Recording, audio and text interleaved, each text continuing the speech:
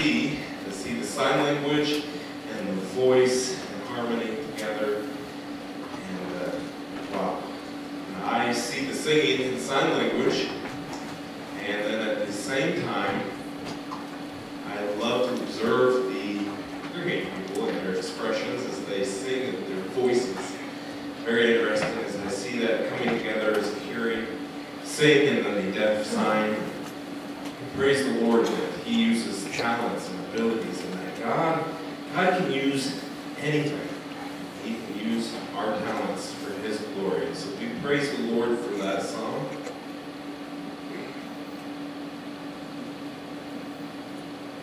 We did have a note from Isaac and Amber, and they just wanted to express their gratitude to the church. They said, thank you for helping us as we moved, and we appreciate your financial gift as we were in financial need. It was a blessing to us. Thank you for that as we consider our future and God's will for us. We love you, and thank you very much. That's from Isaac and Amber. So I wanted to share that with you. Isaac is running the live streaming this morning. Amber is up there. She is training, and she's learning to do the PowerPoint ministry. So Hannah is working with Amber together this morning. Hannah does a great job with PowerPoint. It's not easy. Last week, Daniel did it for that Sunday. Later, he told me, he said, wow, this is a lot of work. And the PowerPoint is a tremendous amount of work. And so we appreciate her hard work and all that she does. That yesterday, we had that wedding. What a great blessing it was to see Joel and Sarah as they came together in matrimony. And now they are on their honeymoon. And I said to Joel, I said, where are you going? And he said, I'm not telling. And I said, okay. And they said, well, I don't know, maybe Ben knows. And he said, no, he doesn't know either. I'm not telling him. So Ben said, well, he's somewhere on Earth. That's where they are. Or their honeymoon. So I don't know. They didn't go to the moon. We know that for sure.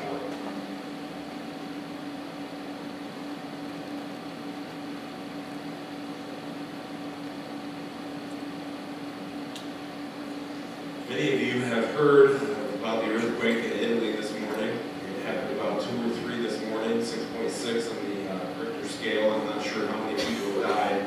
But the last few months, Italy has experienced many earthquakes. 300 people have died over the span of that time. But it's very close to Rome, and if you consider where Rome is and where Donna McHugh is, I'm not sure if you know her, but she was one of our missionaries in the past, and she lives in Italy now, so let's pray for her and all of Italy as they're going through this earthquake. Of course, for the last several weeks now, we've been studying the Word of God. We've been looking at the construction of the temple, and as we consider the temple and how God gave Solomon the instructions for the temple, we remember last week discussing and preaching about the Ark of the Covenant.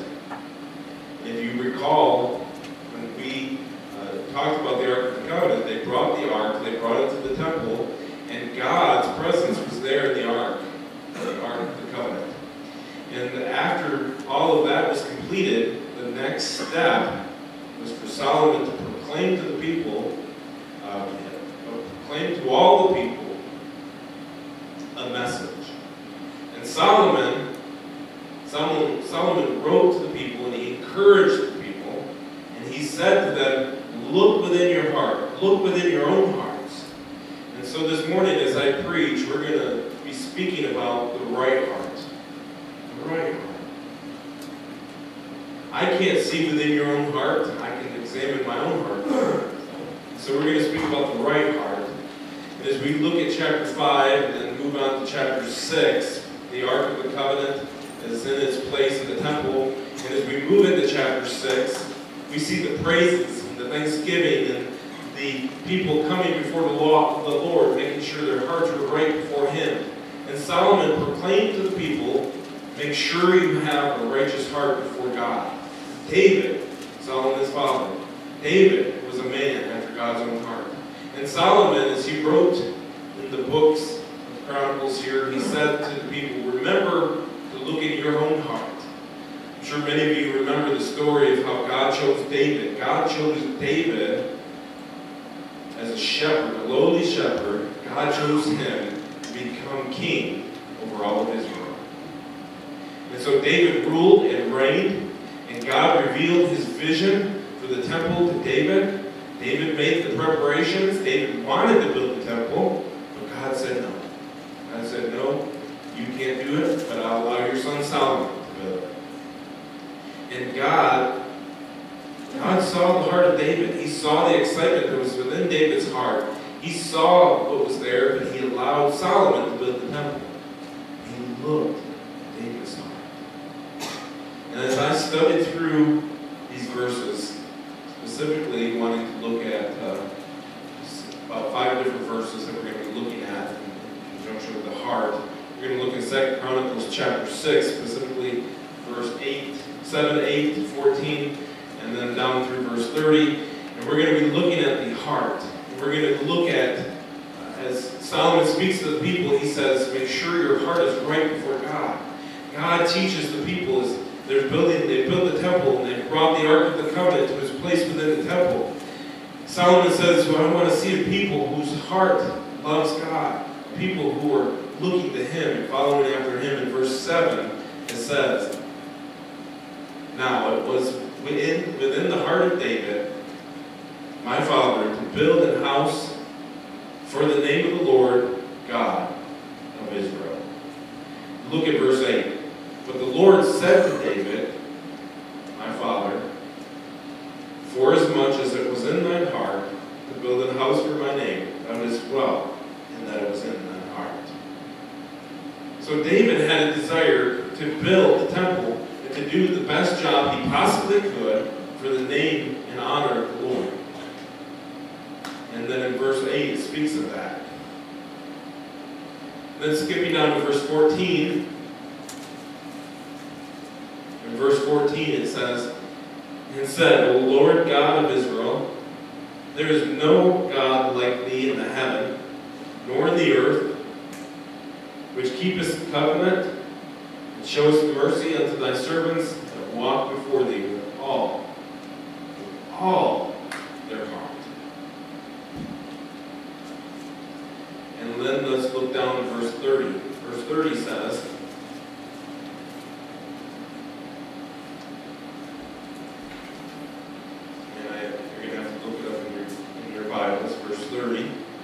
says, then hear thou from heaven thy dwelling place, and forgive, and render unto every man according unto all his ways, whose heart thou knowest. For thou only knowest the hearts of the children of men. Then look at verse 38. Verse 38 says, if they return to thee with all their heart, and with all their soul, in the land of their captivities, whether they carried them captives,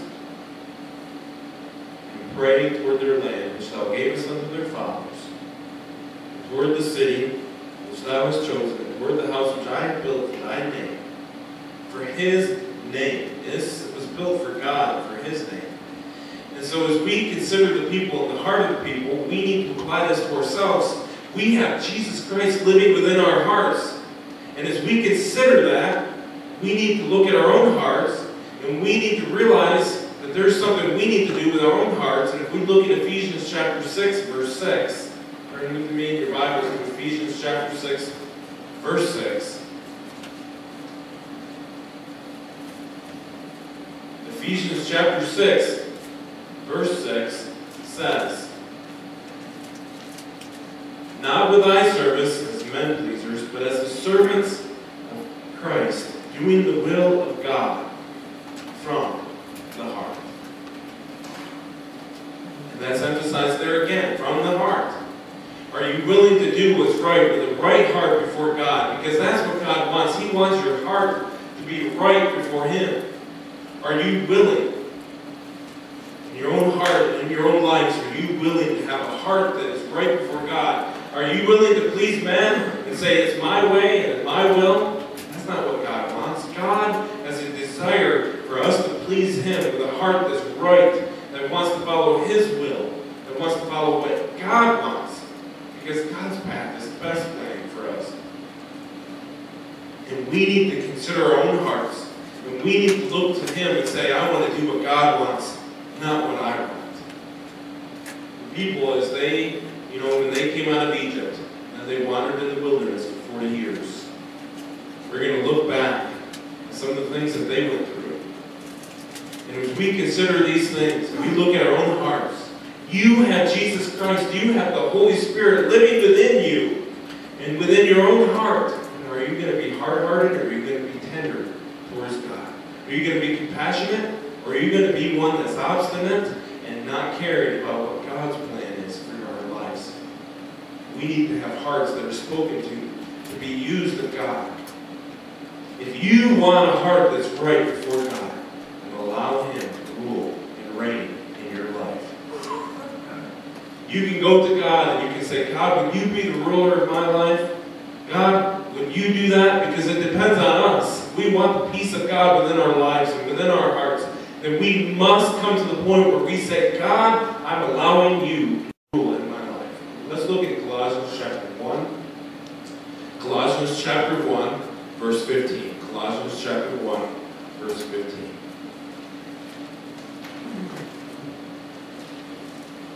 Colossians chapter 3, verse 15. Let's skip down to chapter 3. This is the incorrect verse up here, so look with me in your Bibles to Colossians chapter 3, verse 15, not Colossians 1.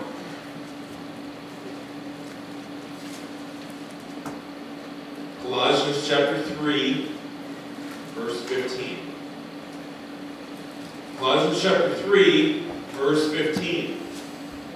And I've been thinking about that verse, even since the time that I got away from the Lord in 1975. I was not pleasing God. I was not doing what He wanted. I was seeking Him and seeking what I wanted, really, in my own life and in my own heart, trying to find peace and struggling. And I went back to Tennessee Temple University in 1975. In 1973, I had gone to Tennessee Temple for my first year, and then I quit after that first year. And God spoke to my heart, and He said, you need to go back to Tennessee Temple University in 1975. And the Lord impacted my life from this verse, Colossians 3, verse 15, one of my favorite verses, even still today. Colossians chapter 3, verse 15. And let the peace of God rule in your hearts, to the which also you are called in one body, and be ye thankful. You see, this is key. This is key. If you look at the Jewish people, and Solomon said, do you want a heart that's right before God? There's something I want to share with you, and I'd like to pray before I do. Heavenly Father, we pray, Lord, for your word this morning. Help us as we understand it. You give us clarity as we consider what Solomon taught people, as he wrote to the people, as to what they needed to do, to sacrifice and offer up the ark to you, God. Solomon came before you and bowed before you in prayer and announced there was no other God except for you.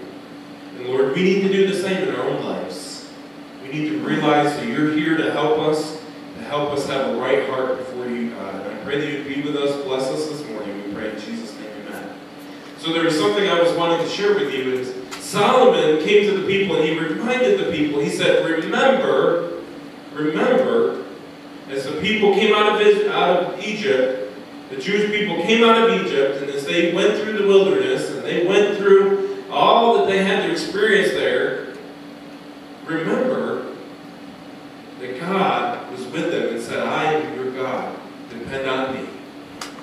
And he brought the cloud and the pillar of fire before the people. At night, they had that pillar of fire that led the people, protected them. During the day, they had the cloud that was there. The presence of God was with the people, with those two things. And the Jewish people were able to look to that pillar of fire. And you can imagine a pillar of fire in the sky. And it would be a light that would help them as they traveled the journey.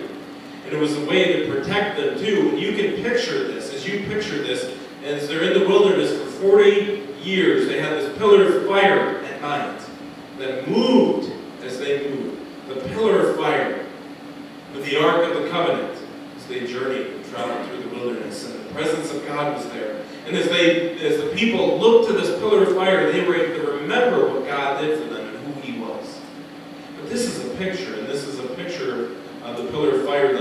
share with you. You can pull that up here on the screen for us, please. It's the pillar of fire. Here we go. Just a representation of what it could have looked like. So there they are. The tents are set up. The tabernacle is in place. And they would have had this all established and all set up. And then you see the pillar of fire coming out from the Ark of the Covenant. And the people would have been able to follow this by night. And as they journeyed and as they moved from area to area, they were able to depend on that pillar of fire. And then if you would pull up the other picture, please. Okay, here's the pillar of the cloud. So the people, let me give you just an illustration.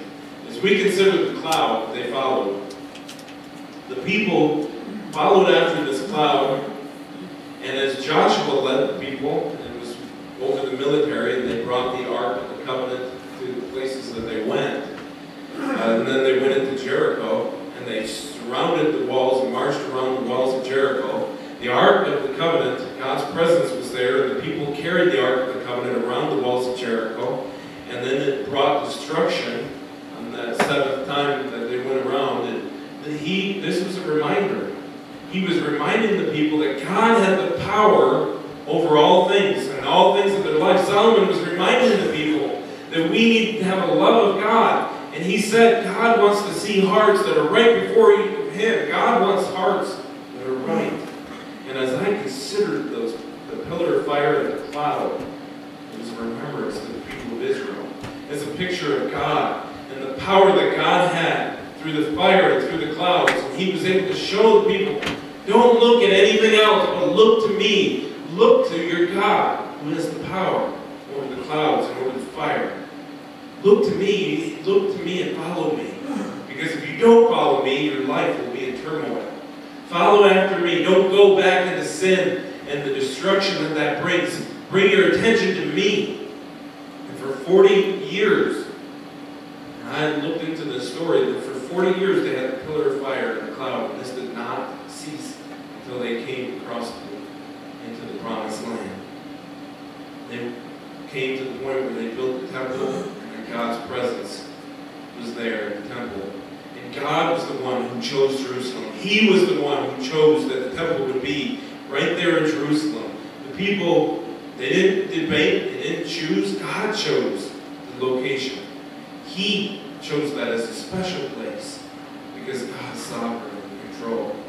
God is the one who established this here. In Exodus 3, verse 13, 21, and 22, we're going to look there. Exodus chapter 13. Exodus chapter 13, verses 21 through 22.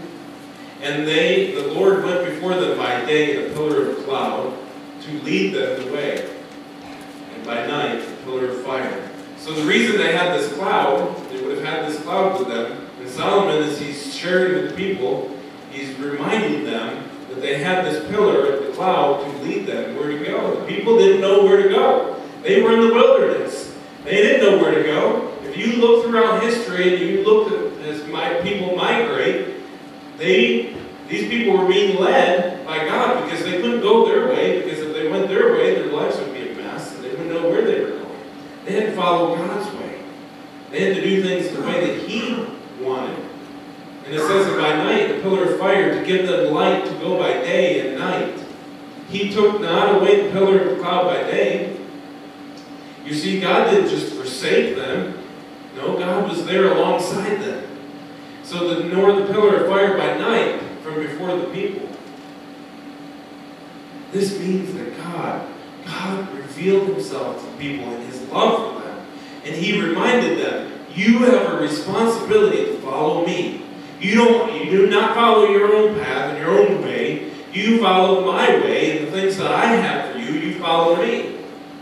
So many Christians today are off, or doing their own thing, not wanting to follow God. But we need a heart that is no longer hardened by sin and doing what we want, but following what God wants. We need a heart that's tender before God. Number one in our outline, God came within. God came within. God had a purpose for the people. We see the purpose. So His purpose. And then we see in the scriptures, verse 1, 2, 2 Chronicles chapter 6, verse 1. Then said 2 Chronicles chapter 6, verse 1. Then said Solomon, the Lord hath said that he would dwell in the thick darkness. God came within that pillar of the cloud. And the people looked to that cloud and knew that God's presence was there within the cloud. That God was in control. It was His way. People could follow His path, His will. As I read through the scriptures, Solomon had a desire. He had a desire to see God's blessing upon His people. He had a desire to see the people happy before God. He had a desire to look to God and declare the people to be God's people. Verse 5 and 6, we see where the Lord says, David had a heart. He had a heart that was motivated and eager to do what's right. And God was the one who chose Jerusalem, not the people. The people, they didn't come in contemplation and say, okay, let's go and choose Jerusalem. No, the scriptures say God spoke and He chose Jerusalem. He was the one who chose that location.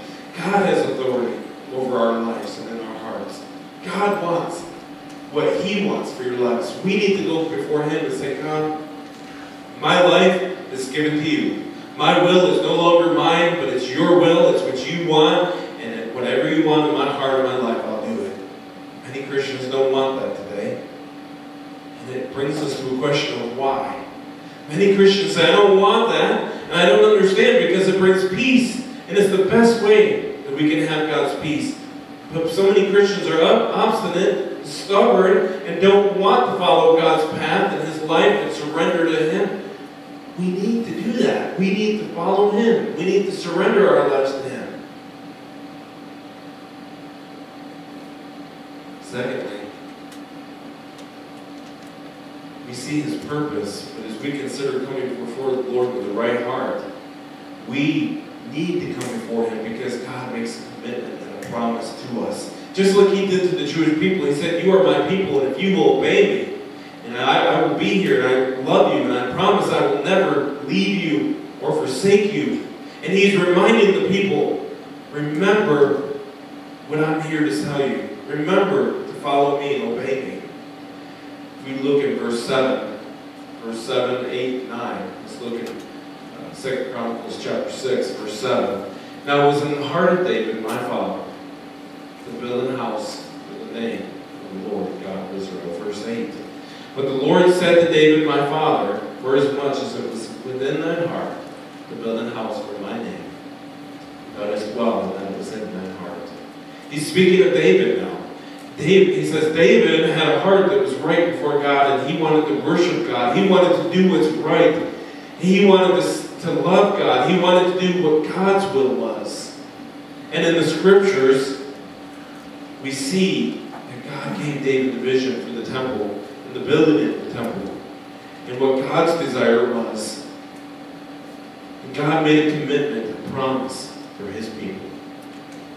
He made a promise. The Lord said, I have a promise for you, David, for your people, for Solomon. If you will follow me, if you will obey me, and then when the ark and the temple were completed, if you will live for me and allow me to rule and reign, I will be there and take care of you. God made a commitment. He said, will you honor me? Will you have a right heart before me? Will you follow me and honor my name?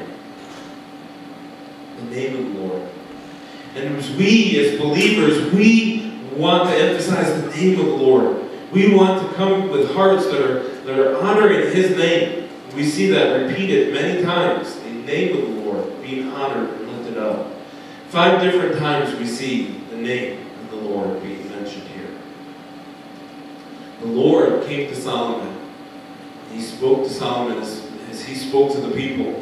Solomon came to the people and he reminded the people, he said, God has promised to be in your life and in your hearts. And as a people, you've built the temple and you've brought the Ark of the Covenant to its place within the temple, but don't think about self. Don't think about what you've done. Don't think about how you've built the Ark of the Covenant. You've built all these things because it's God and it's all for His honor and His name. It's not for the name of people. It's not for the Jewish people. It's not for our name. It's for His name and His honor and His glory. And when you realize that you want a right heart to worship God, and it's because through His name, when we realize that, we will have a desire that we know and recognize that Jesus Christ lives within us. And we want to give His name honor and glory. Number 3. One thing that's interesting that I want to share with you.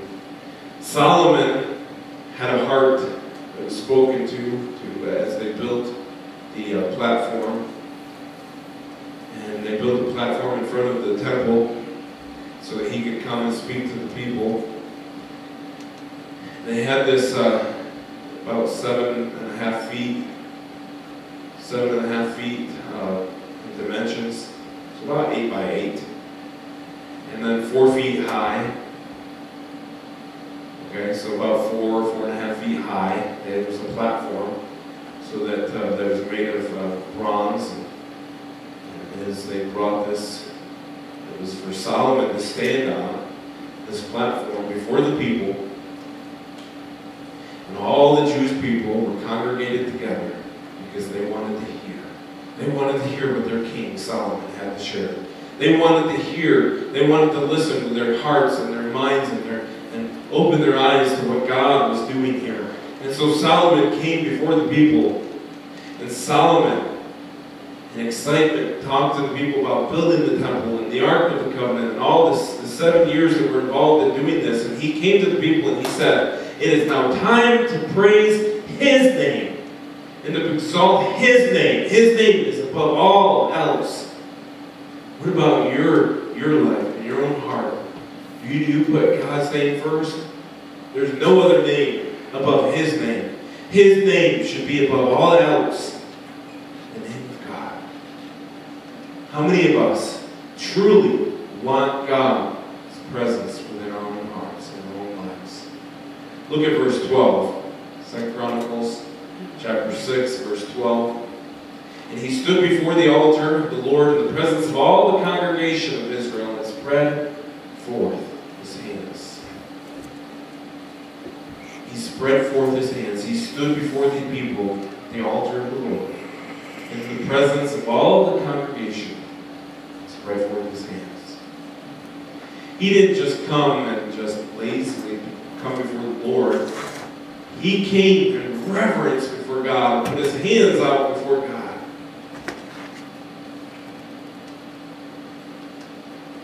Look with me at verse 13. This verse speaks to my heart. If you look at Solomon, for Solomon had made a brazen scaffold of 5 cubits long and 5 cubits broad, 3 cubits high, and had set it in the midst of the court, and upon it he stood, and kneeled down upon his knees before all the congregation of Israel, and spread forth his hands toward heaven. He put his hands toward heaven. He took his hands before heaven and looking to God in heaven and saying, "Lord God, I'm yours. I'm here surrendered." On his knees before God, he did this. On his knees. And we see the key verse in verse 14. He said, "O Lord God of Israel, there is no God like thee in the heaven. There is no God like thee, nor in the earth, which keepeth covenant, and showest mercy unto thy servants that walk before thee with all their hearts." He's saying, "Lord God, you have shown us mercy and compassion, and you've helped us, and you've led us, and the Jewish people have seen your help. And we know that there is no other God except for you, and you alone. You have shown us mercy. And without you, God, we're nothing." Do you have a heart that loves God? Do you truly love Him? Do you love Him, or is it just something you just kind of nod your head to, where you don't really care? Are we dedicated with our whole heart and our own soul and our whole mind before Him? Are you willing to come and say, "I want a heart that is right before God"? There's a simple answer to that for you, and that is to surrender. To surrender. The Jewish people looked to their king and they said, yes, we will surrender, just like Solomon did. Solomon came before the Lord on his knees. He came before the Lord, proclaimed who God was, and said, God, here I am, I surrender to you. You see, Solomon didn't think about the people and what they thought of him. He thought about what God thought of him. He knelt before God and said, God, thank you for what you have done. Thank you that you alone are God.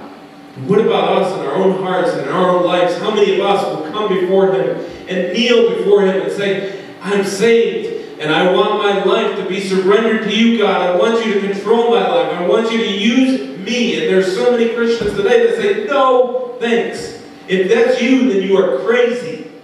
If you don't want that, if you don't want God to control you, I'm telling you, you're crazy. We need the mercy of God. We need God. And if you believe in Jesus Christ, you believe in eternal life, and you have that gift of salvation. You realize that He has taken our place, then we need to come before Him and give thanks to Him.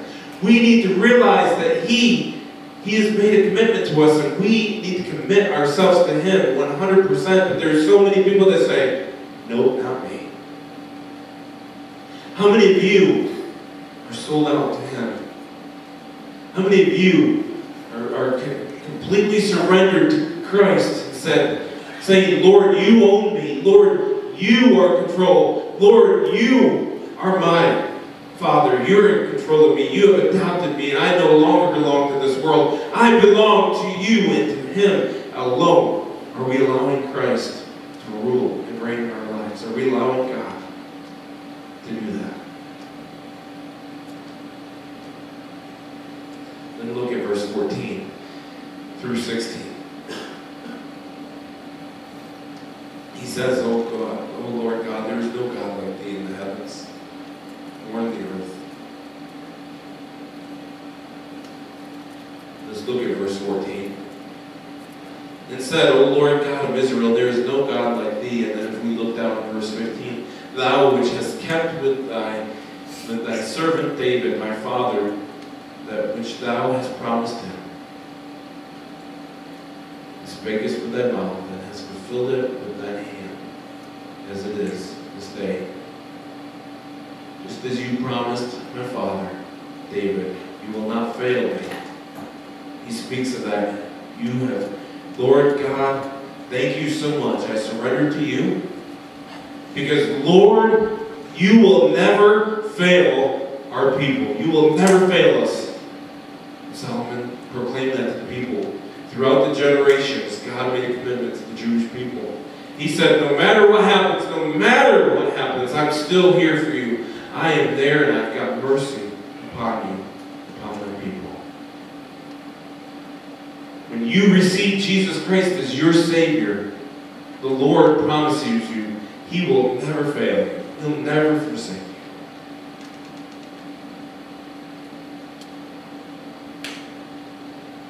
We need to come before God.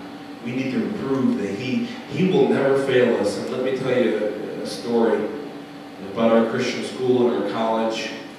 We have come to a point so many times where we are just scraping by. Our church, sometimes financially, we're straight, and we're having a difficult time. If we look at our Christian school, just recently our air conditioning is not working, and we use that for heat as well. Mrs. Bradley texted me, and she said, I don't know what you, Pastor. And you know what? Our money in the bank is just that much. Very little. And so, sometimes it's tough. You think, well, we're comfortable and we're rich, but you know what? We've got house bills and we've got mortgages and all these other things to take care of as well. But we looked at the price, and it's, I don't know, about $4,800 or so, roughly $4,000 for a new unit. And I'm thinking, wow, this is just a little tiny air conditioning unit, condenser unit, $4,800. Bradley and I were talking about it. We just kind of gave each other this look, and Mrs. Bradley was like, I don't know what we're going to do. And I'm thinking, I don't know what we're going to do. So Mrs. Bradley contacted another company, and they came out, and the one company had a little bit higher in the price, and we didn't know what we were going to do, and I don't know,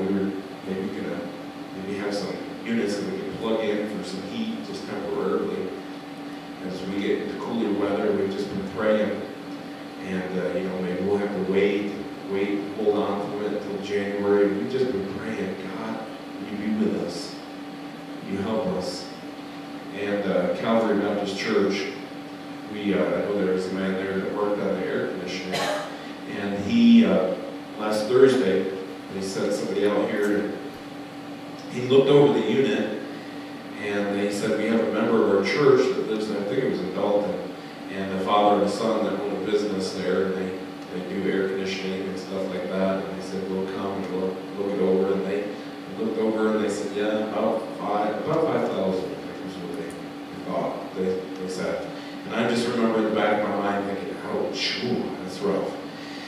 And the one guy said, let me do some things, give me a little bit of time, and let me talk with another pastor and just see what we can try to figure out. So of course I sat, he went out and sat in his vehicle and he was talking to some people, and he came back and he said, I've got some good news for you. He said, I talked to one pastor and we spoke, and then guess what? He said total, with the unit, 3,800 unit. It's 3,800, and then they've got to do some fix repairs and things like that. And you probably don't know all of the technology and all these things, but he said, altogether about 4,000, and the church voted that they're going to pay for half. This church that I spoke to, they said they would pay for about half the price. And so about 2,500, 2,600 they would pay, and then we would pay about, I think it was about 2,500, 1,800 or so to 2,500. And so even with that, we see the proof of God of what He's done, the power of God. We see the power of God in that situation. We need to be careful not to forget. Don't forget what God has done, what He is still doing, and how amazing it is, even in that situation. We know that God will take care of it all. We can give our hearts to Him and say, God, I'm turning it all over to you. God, here I am. I can't do anything, but I love you, but I know that you can take care of it. God, I come before you with a heart that wants to confess and ask forgiveness. And Lord, I love you. Will you take care of this? We've been here now for 22 years, since 1994. God has never failed us. He has never failed us. When my heart is not right before God, I have to come to repentance before God and say, Lord, forgive me. I've been angry, or I've done this, and Lord, I need to come before you with the right heart, because I want that for myself. I want a right heart, and I hope you would say the same. He will never fail us. And when we consider these verses, we consider that He will never fail us. And we will fail without God's help, but God is there alongside us to help us. And in the scriptures it says that I promise never to fail you. I will be with you. If you will heed my way and walk in my law, as thou hast walked before me. Will we obey God? Will we follow His law? Because the Jewish people came at times where they did not want to obey Him. They didn't want to listen to Him. But God said, you need to follow me. You need to listen to what I have to say to you. Our way is not the way of God. We need to follow His way. Do you, in your own life, do you come before God saying, I want to do what you want. I want to follow your law. I want to do what you want, Lord, not what I want. I want to do everything that you want me to do, God. I want to follow your law, the Word of God, the Word of God. If you rebel, then you're rebelling against God's Word. You're rebelling against Him. If you say, I don't want His way, then you're breaking His law. If you rebel against His Word, then it's rebelling against His law. The Word of God instructs us on how to live for Him and how to follow His will. And His mercy is there to lead us, and we just simply need to obey and follow Him. Walk before me, is what the scriptures say. Walk before me. See, the people saw the temple, and they saw the worship, and they saw the sacrifices that were given. They saw the Ark of the Covenant. And the people knew that God had made a promise there. The Ark of the Covenant was a commitment that God had made that He would take care of us if we will walk righteously before God. And if you are not walking righteously before God, then there are going to be problems. There's going to be turmoil. And there's going to be increased turmoil. Maybe you say, I'm so sick and tired of the problems that I'm going through, and I'm the same way. Maybe you're tired, and you say, I am tired. Maybe it's a heart issue. And all over, so many of us feel the same way. We need to learn. We need to learn to live for God. We need to learn to follow His path for us. If you have that desire, then obey Him. Obey His word. If you've got the desire for a right heart, then obey Him. There's so many Christians where they're hiding their sin, and they are talented at doing it. They're skilled at hiding their sin. But God sees right through that. He sees it all. He says, if you're going to do it my way, or you're going to do it your way. You know what? If you decide to do it your way, I'll let you do it. But there will be a mess. What's sad is that I've had so many friends of mine who've gone away from God, and they're never happy. There's never true happiness there. Because they don't want to live for God. They don't want to do what He wants. Oops.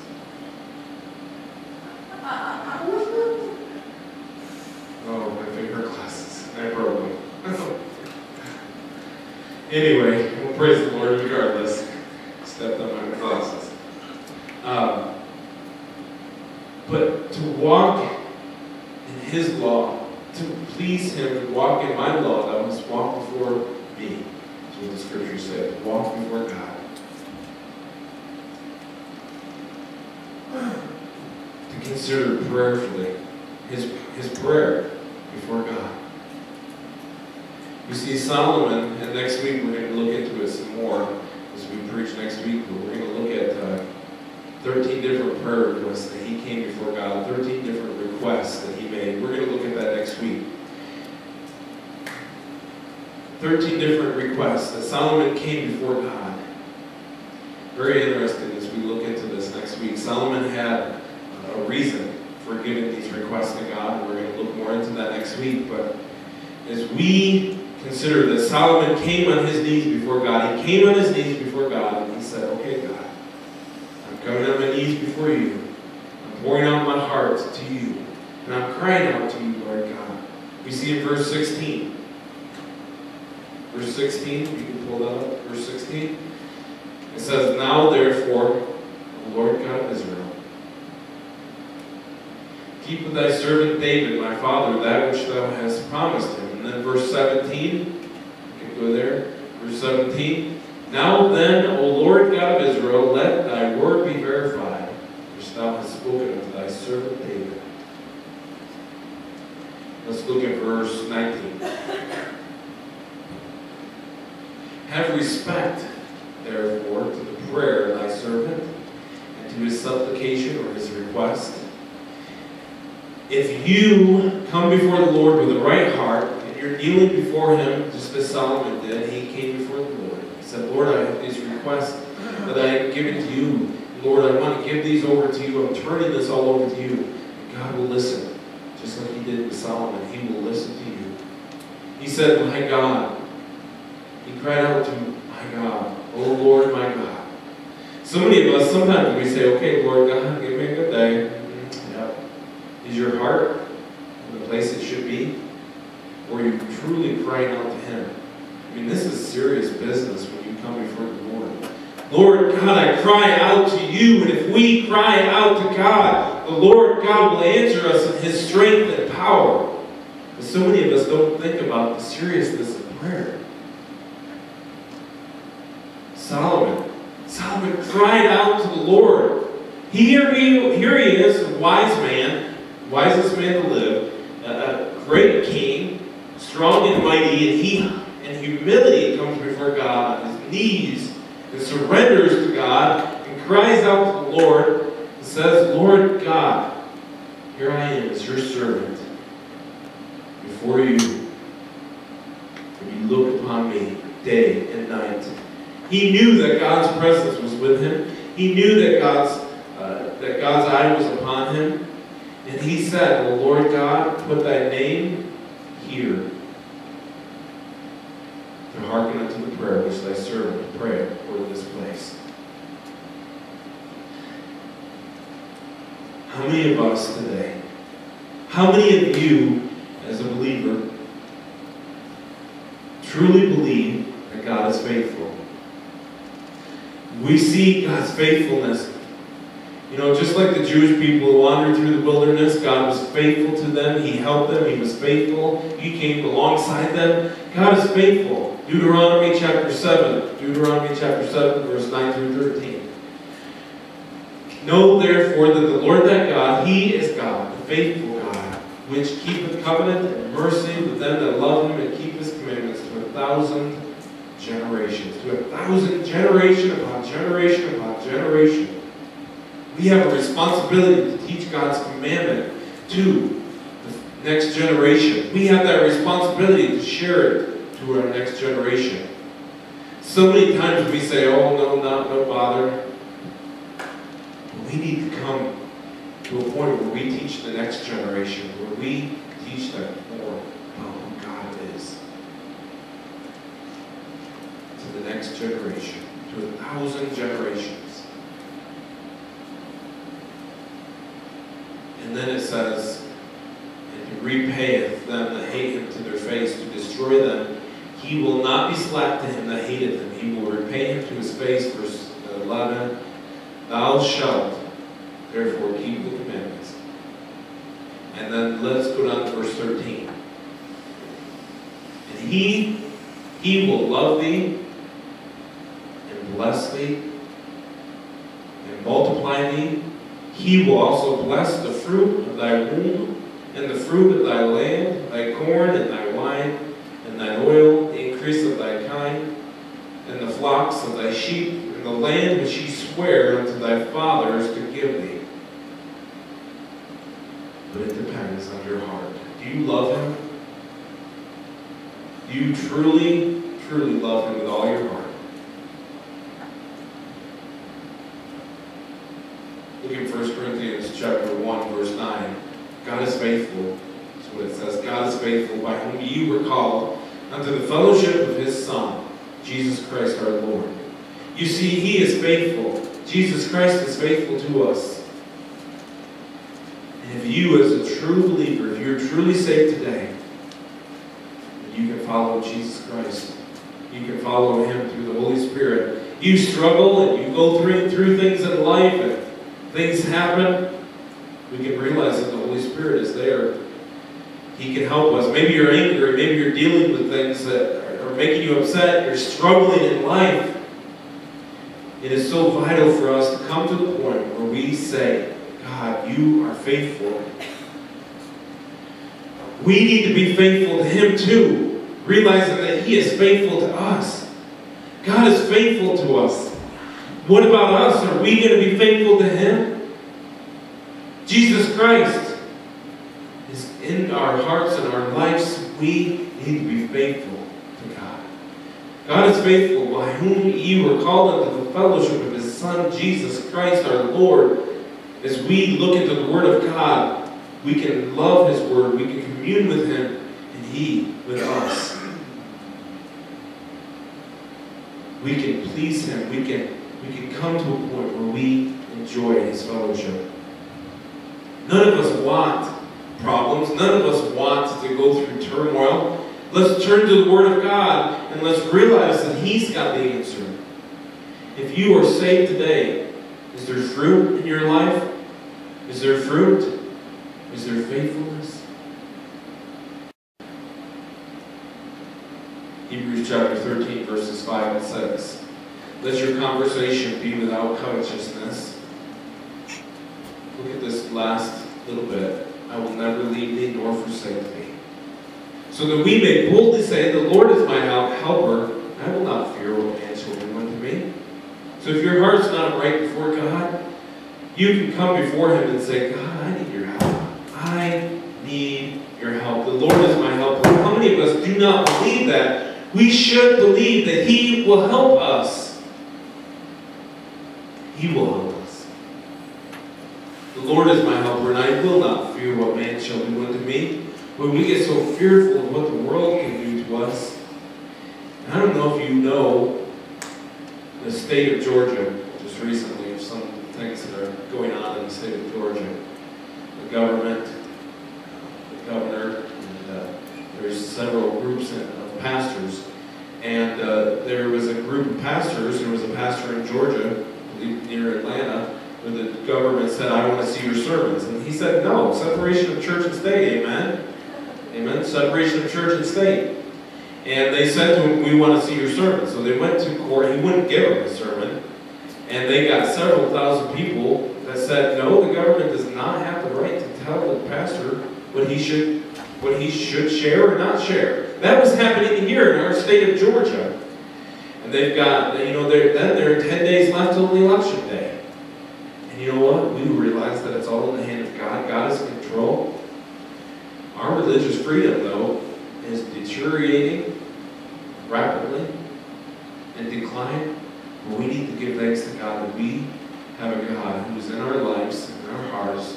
He is in control. And it does not matter what the world may do to us. We don't need to fear them, because you know what? They are going to ignore the law of God. And you know what? If they tell me not to do something, it doesn't matter what they tell me to do. I am going to preach the Word of God. If they come to me and they say, I want to see your sermon, and they say you're wrong for what you're preaching, I'll go to jail, because I'm going to share the Word of God. Because I will not rebel against His law. If I have to go against the law of man in order to follow the law of God, then I will do it. You know, this is happening here in Georgia with this pastor, where they said, you have to give us your sermon so that we can look it over. And he says, I will never leave thee nor forsake thee. And just as we get ready to close today, this morning, how many of you say, I want to heart this right before God. I want to serve Him. I want to do what's right. I've got a desire to do this. Then how many of you would say, yes, Lord, yes. I surrender to you. I turn myself over to you, Lord. Would you lead in my life and in my heart today? In Psalm, if you turn to Psalm chapter 31, Psalm chapter 31, verse 3, it says, For thou art my rock and my fortress. Therefore, for thy name's sake, lead me and guide me. Lead me and guide me. How many of you will say to the Lord, Lord, lead me, guide me, Lord? Or are you brushing Him off today? Do you think you're more intelligent than He is? Now, let me tell you something. God is way more intelligent than you. Then it's time for us to come to Him and say, Lord, lead me, guide me. And then if you turn in Psalm 48, verse 14, it says, For this God is our God forever and ever. He will be our guide even unto death.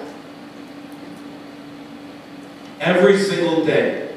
Every single day we need to come before Him in repentance and say, Lord, would you forgive me for what I have done? You know, we make wrong decisions, don't we? When we make those wrong decisions, we need to go to God and say, God, guide me. I'll tell you what, I've made many mistakes. You have too. We've all made mistakes. I make mistakes. You make mistakes. And you might say, no, not the pastor. No, we all make mistakes. And in those mistakes, we come before God. God, you know I want you to guide me. Forgive me. If your heart is right before God and you come to Him and you say, God, guide me, let me tell you what, there will be joy. There will be true joy in your life. We will go to Him and let Him guide us. Proverbs chapter 23, verse 19. Hear thou, my son, and be wise, and guide thine heart in the way. Before I close, again, that verse says, Hear thou, my son, and be wise, and guide thine heart in the way. When you turn to the Lord in wisdom, turning to Him. And we don't know what may happen in the future. You might have some situation that comes up with your house or with your car and whatever, your clothes and your job, whatever it may be. Will you turn to Him and say, God, will you guide me? Will you guide in each situation? Maybe it's a job situation. You're saying, God, I cannot find a job. You turn to Him and say, God, I need a job. I'm crying out to you. The Lord will help you. The Lord will guide you. There's so many decisions that we have to make. We can turn to God. We can ask Him. You know, maybe it's a spouse situation. You know, Joel and Sarah just got married, and of course, just yesterday. And I remember they came to my office and they said, Pastor, what do you think? And we're thinking about getting married. And God brought them together in a beautiful way. God has a desire for you. Maybe you're thinking about a spouse, a husband or a wife, and you need to pray to God for His guidance. Yesterday, that wedding was so beautiful, and I'll tell you what, because Joel, he did what was right. He had a heart that was right before God. And Sarah likewise. They had a heart that wanted to please God, that wanted to follow Him, that wanted His guidance, and said, God, what do you want? And God brought them together. Let me tell you again, God will never, ever fail us. If your heart's convicted this morning, maybe God is speaking to you about having a right heart before Him. You know, it's easy to get bitter, it's easy to get angry and upset, but there is no room for that. There is no room for that. Maybe you're bitter and you're angry and you're upset about something. It's time for us to come and say, Lord God, I turn it over to you because I want to do what you want. Let's pray. Our Heavenly Father, we thank you, Lord, for your word. We pray that you speak to our hearts. Help us understand what your word is as we consider the heart and the right heart before you, God. I pray that we follow your path and your will for our lives, that we would realize that you have the best plan for us. So, Lord, I just pray that you give us peace. Help us to come before you, Lord, as those who are believers, that we would realize that we can surrender to you, Lord. Maybe we have not done that yet. Lord, I pray that each one would turn to you. And Lord God, you would reveal your will and your desire and your plan for our lives as we surrender to you. Lord, just bless this morning, we pray in Jesus' name, amen.